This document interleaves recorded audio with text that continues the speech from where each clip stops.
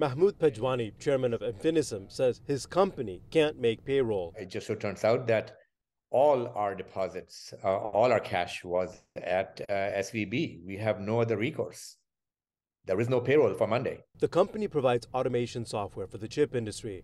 Pajwani says even before this company, he's been working with Silicon Valley Bank since the 1980s. And the Federal Deposit Insurance Corporation is only guaranteeing $250,000. We have millions sitting in the bank. How are we supposed to handle this? Are we going to be just shut down if this is not resolved? Silicon Valley Bank has been funding Silicon Valley innovation for decades. With a total valuation of more than $200 billion, the bank collapsed on Friday after running out of money, taking a huge loss in its bond portfolio and with venture capital drying up. I don't want to name specific countries, but boy, oh boy, if we don't fix this right now, we would have given our competitors overseas a gift by stopping us right now. This is a seismic shock into the Bay Area economy. If all of these companies are limited to the deposit insurance limits of $250,000, you're going to see a collapse of a generation of startups here in Silicon Valley. Corey Johnson is the host of the Drill Down podcast and managing member of Epistrophe Capital.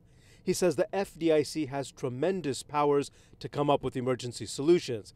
He says it's actively trying to sell pieces of the bank's business this weekend in the hopes of generating liquidity so companies can get their deposits out.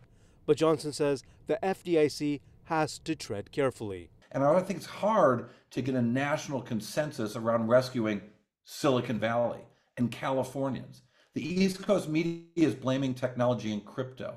People in the middle of the country are mad at the wealth that they perceive that Californians took all this risk with their Silicon Valley Bank. Johnson adds there's still the potential of an even greater risk if the contagion spreads to other regional or smaller banks come Monday. I trust that Governor Newsom and that Janet Yellen and the FDIC and the White House can recognize what a big problem this could be and will step in with the right solutions. This is a big bank.